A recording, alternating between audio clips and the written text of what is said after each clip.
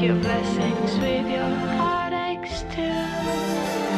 It's so easy and so wonderful to know it's Hey everybody, welcome back. So today we're building Snow White's cottage, and I've actually wanted to build this for a pretty long time.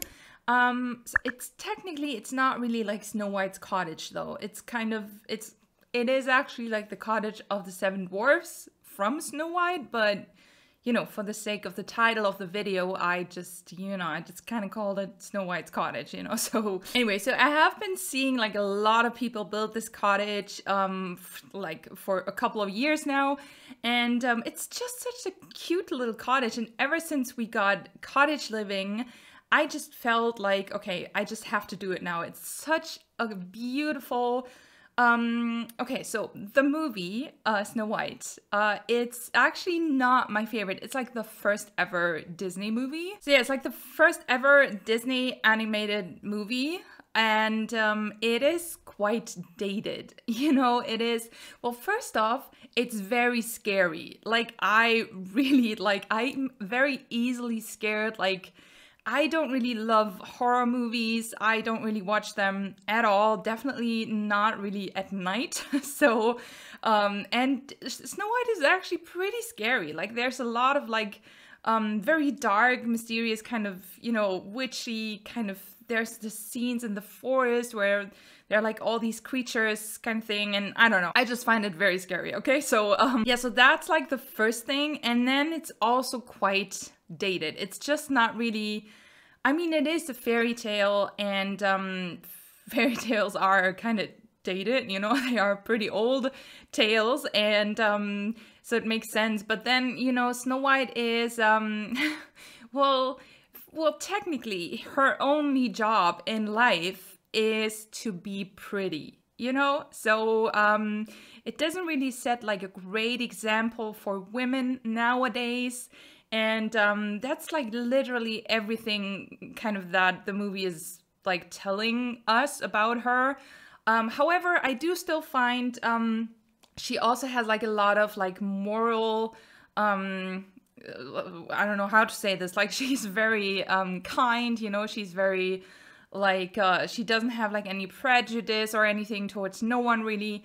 So she does have like many good virtues too, you know? So yeah, she isn't really just pretty, but the movie kind of makes it seem like as a woman, that's all you kind of need, you know, to be like, I don't know, to be a human as a woman. So yeah, it's not really like my favorite, and yeah, and also like the scary thing. So it's not my favorite Disney movie, and if you've been here for a while, you will know that I love Disney movies. Like, it's my absolute favorite thing to watch. Like, I'm absolutely obsessed with Disney, and I always have been, even as a child. Like, obviously, I have watched Snow White a million times, but yeah, I don't know, it's not my favorite. There's like a lot of other older Disney movies that I way prefer. But yeah, I don't really want to hate on this movie all the time. I do still think it's a beautiful movie. It's obviously like very well made, and the music's kind of cute, you know. They have these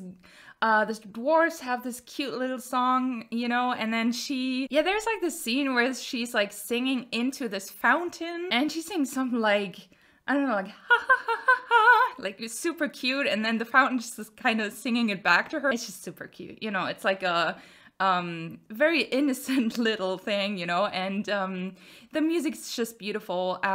Yeah, and I do really love this cottage, and everything about it is just it's so romantic, you know. There's like a waterfall, I think, on the left of the cottage, and there's like this little river that goes like along, you know, in front of the house. There's like a river, and then you have this bridge that leads over the river into the house, and it's just absolutely gorgeous in my opinion. So yeah, I might try and talk about this build now. So it is actually it wasn't that easy to build this because well, it is a very small cottage, you know, but still it is meant to house 7 dwarfs, you know, so it's their house. And in The Sims, you know, like the proportions aren't like, it's not really easy to make this happen in The Sims. You know, if you were to build a house for 7 Sims, or even 8 if you count Snow White, it's just very difficult to make it very small. I mean, little Simsy can do it, you know, but I don't know if I can. So I did have a little bit of trouble, and I did still want to make this look like it actually does, you know, in the movie. So I decided to, so we actually just have, basically there's just one room really. And for the interior, that's another thing. For the interior, I didn't really look for pictures, to be honest. I did find like a couple, but I didn't really, like I said, it's not my favorite movie. I didn't really want to like watch it, and it's not like there's not so many pictures of it, so I didn't really bother to really look into it. So I kind of did it like a little bit from memory, and then also like what I thought would make sense, you know, and would kind of fit the style of the cottage. So you will see that in a bit. We have this one like bigger kind of living area downstairs, and then there is technically a second floor where I placed 7 teeny tiny beds, but they are not functional. So I placed them like straight, like right next to each other. It's just like in the movie, it's the same there, I think. And so they won't be able to access the beds. Also, I sized them down quite a bit because I did actually want to make them look like dwarf beds. And also because I just wanted to make them fit, you know, they didn't really fit into the house, like into the second floor otherwise. So that's why I sized them down quite a bit. Yeah, so the thing is, you can technically access the second floor. However, in order to make your Sims go up there, you would have to delete the roof, which is a bit of a thing to do, because it's not actually set on top of a room. It's kind of hovering in the air. And so you would have to pull it aside and then make your Sims go up there and then pull back the roof, and oh, it's the whole thing. So basically it's not like the second floor is not functional. So I did, however, place a room in the basement, just so, because I wanted this to be like playable too, you know. I did want to try and make this look as close to the original as possible, but I still wanted it to be playable if you decide to download this and place this into your game.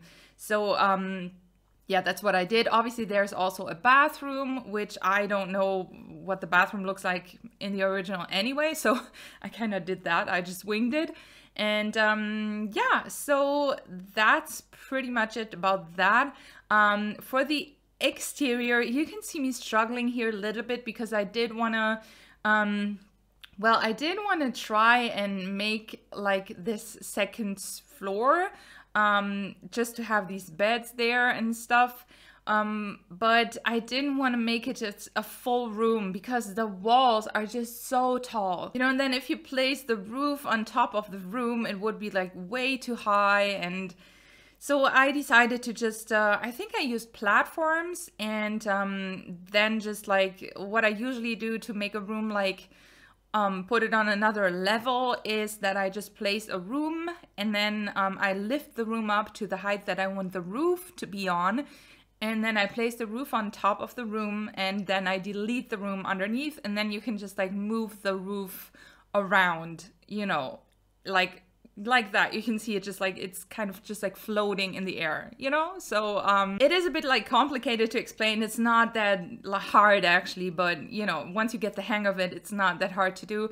The only annoying thing is that the roof, like every time you kind of place a wall or delete a wall inside that is kind of attached, you know, to the build, the roof will just disappear. So it will just be deleted. So that's a bit annoying. And yeah, so other than that, it's pretty easy, and I'm really glad that I did it like that, because I do actually think the exterior does look pretty good. Like, it did take me a while to figure out how to actually do this, and the roofing especially was like, it's kind of ridiculous because it's not really like complicated roofing situation, but still, in order to really make this like, you know, as the original, it did take me quite a while to figure everything out.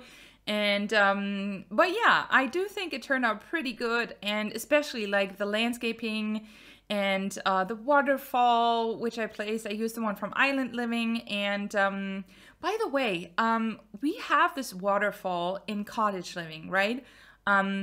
This is actually the lot where, like, on top of that mountain where the waterfall is. And so we do have a waterfall with Cottage Living, but I'm pretty sure we didn't get one with the pack, did we? We didn't get one in debug. I'm pretty sure we didn't, which to me doesn't really make sense, because there is an actual waterfall in, you know, in, well, in the game, you know, in the world that we got with Cottage Living. And it does look amazing. Like, the waterfall looks amazing, and it does look like there's like several waterfalls kind of in one. Well, it does look like they're like separate waterfalls, though. You know, it looks like it's not just one big one. It looks like there's like a couple of single ones, if that makes sense.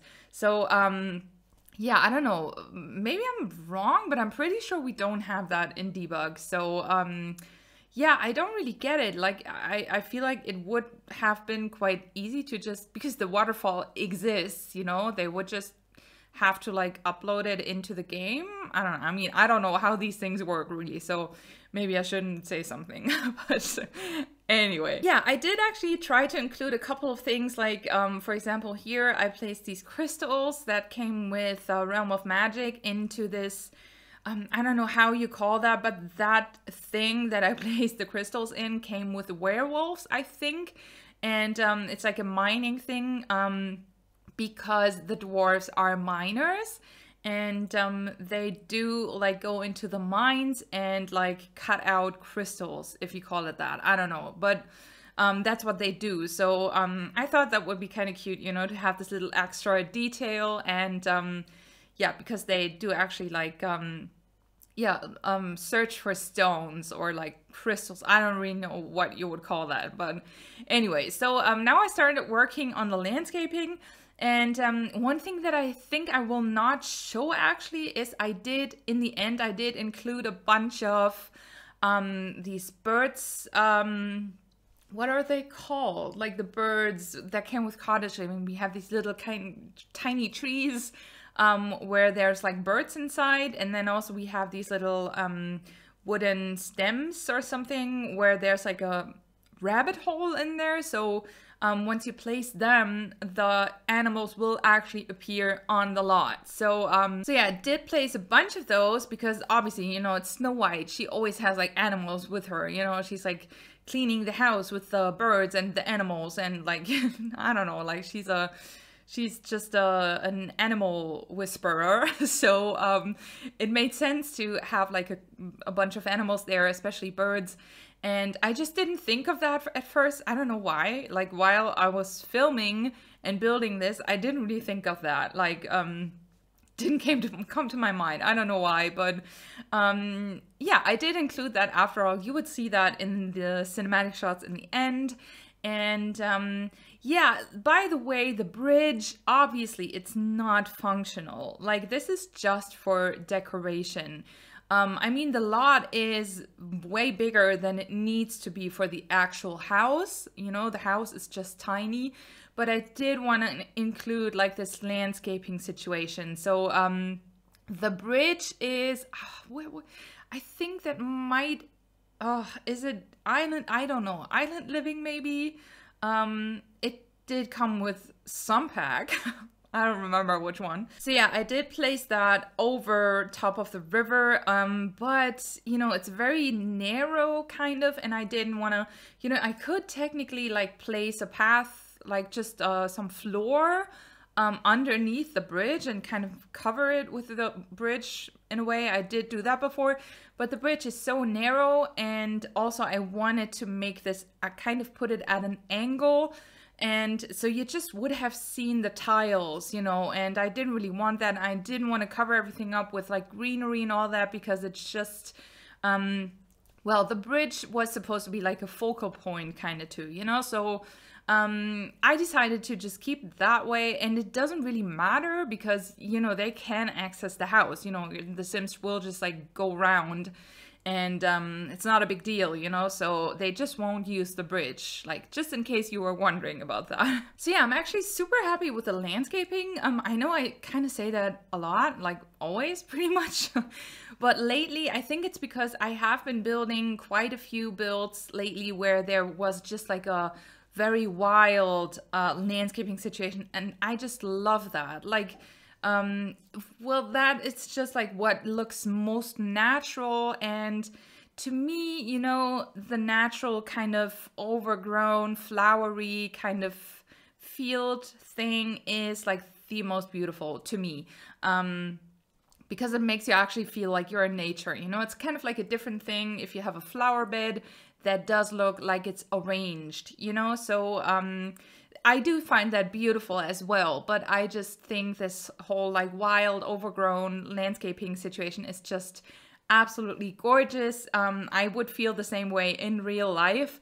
So I really love how this turned out, and I used a lot of like rocks there as well, like smaller rocks here and there, and I think it just really looks like it's it just works perfectly for this environment as well. And yeah, I think it's actually super cute that there is a waterfall on the lot, and then I placed this, like I said, on the lot on top of the mountain in Hanford on Bagley, and there's actually another waterfall on the left to the build. You know, I did also include that in the cinematic shots, and yeah, I don't know, I think that's kind of cute, you know. You kind of have it kind of matches pretty well. It does make sense, you know, that there's like a continuous water flow, if that makes sense. I don't know.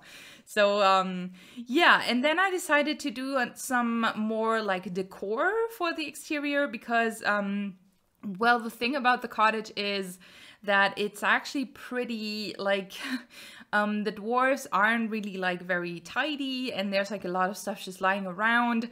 And so I just wanted to yeah, to make it seem that way, and just like, you know, make it look very like, you know, they're cutting a lot of wood, and there's like a lot of like wooden boards lying around and that kind of stuff. So that's just what I'm doing here. Oh, and yeah, again, I decided to finish the exterior completely first, which I think, well, if I will think of that, I think I might be doing that always from now on, because it's just, I do really find, for me personally, it's much easier that way. It's building is just much more enjoyable that way for me. So if I remember to do that, I might really stick to that. And let me know actually what you guys think. Like, do you prefer, because I think a lot of like Sims YouTubers, everybody kind of does it differently. So do you prefer to have like the exterior first completely and then just go to the interior? Or do you prefer, because I think that's what a lot of Simmers do, to go outside after the interior is done and then start like finish off with the landscaping? What do you prefer?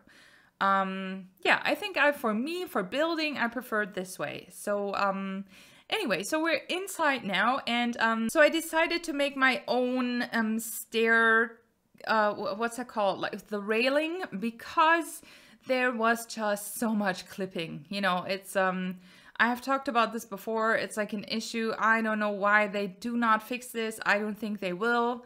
The Sims 5 is coming at some point, so I don't think they will fix it anymore. But it's just this thing when you place stairs on a wall. Doesn't really matter if they're straight or on an angle. And then you add a railing, it will just clip into the wall. And you can actually, not always, but most of the time, you can actually see it from outside sometimes, which is ridiculous. But most importantly, you can see it inside, and it clips into the window too. You know, it just doesn't make sense. If the stairs are on a wall, you don't need to have the railing on both sides. You know, it just doesn't make sense, but it still will attach to both sides of the stairs, and then it will clip, and that's just annoying. So that's why I decided to just build my own railing there. Yeah, and like in general, I kind of try to incorporate like a lot of custom kind of things and really make this look like it's more like a cabin actually than a cottage, I would say, on the inside anyway. So yeah, I did try to make the kitchen especially look like, you know, like an older kind of the stove. I wanted it to look like, you know, there's like this, I don't know, like these medieval type stoves that are just set on their own kind of. And so I placed this wood kind of stuff next to it, which I just used this wooden, I don't know what you call that. I have trouble finding words today. I'm very sorry about that. I don't know what that's about. But you know what I mean? You just saw me do it. Yeah, I just used a bunch of those from Debug, their base game. And then I just copy pasted them with Tool and put them at different sizes and rotated them and stacked them on top of each other. So that's just what I did. And the kitchen's actually, I mean, obviously everything in there is like super small. Everything's functional though. I didn't include a kitchen sink, not because I forgot, but because there is a sink in the bathroom, and there wasn't really any space for it, because, you know, the Sims need a counter, like a free counter to cook, to prepare the food. And if I would have placed a sink as well, well, it wouldn't really have worked that way. So I just decided to skip that. It doesn't really matter. I think in a house as small as this one, you know, if you have one sink, it's fine, you know, for gameplay anyway. It doesn't really matter. It wouldn't take longer, you know, if it wouldn't be less long if you had a sink in the kitchen. You know what I mean? So yeah, anyway, so the interior is not very, like, there's not a lot going on, but there are a lot of cluttery things still. And I did include a dining table, which is functional. I did, however, size it down with Tool. Like, I didn't size it down with using the keyboard. I used Tool. I think I sized it down to 0.9. And also the chairs, because well, for two reasons, basically. First one is the space. I felt like if the table, which I'm working on right now, if the table were at the normal standard size, it would be, I kind of felt like the gameplay wouldn't be possible.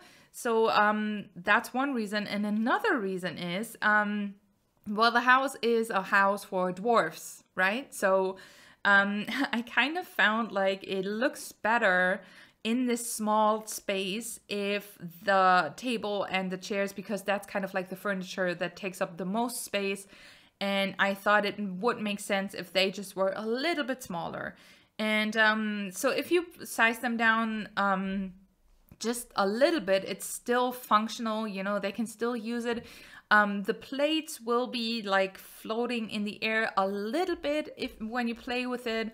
But I don't know, like, it doesn't bother me at all. Like, I don't really care about these things. If you do, feel free to just delete the table and just get a new one, normal size and whatever. But yeah, I think it's fine, you know, it doesn't really matter. The important thing is that they can use it, they can sit there.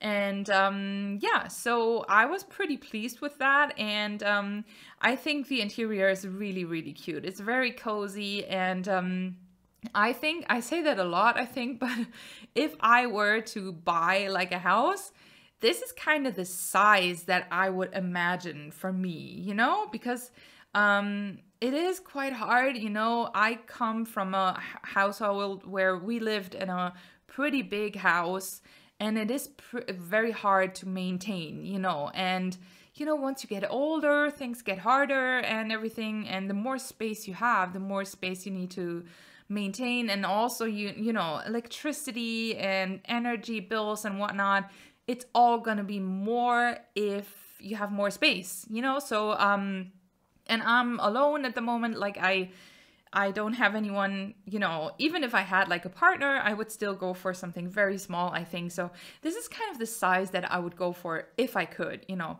I mean, I don't even know why I'm talking about this, because it's not going to happen anytime soon. But Anyway, so now I'm working on the upstairs area. So this is what I've been talking about. So the way I did this was I just really took the roof off, basically. I just had it hover in the air on the side there. And also I had to delete the stairs and put them back in because they were deleted once I like got rid of the roof, and it was like this whole thing. So but I still wanted to have those beds there, you know, because I don't know, at this point it was probably just like principle. So but yeah, I think it's kind of cute, you know. It is that's just what it's like, and it is supposed to be like a second floor. So and it didn't take very long. So that's what I did, and this is the bathroom, and this is pretty much it. Like, that's all I'm doing. So yeah, I very much hope that you enjoyed this video. If you did, make sure to give it a like and subscribe to my channel if you haven't already. Thank you guys so much for watching. Please enjoy the cinematic shots in the end, and I will see you in the next video. Bye!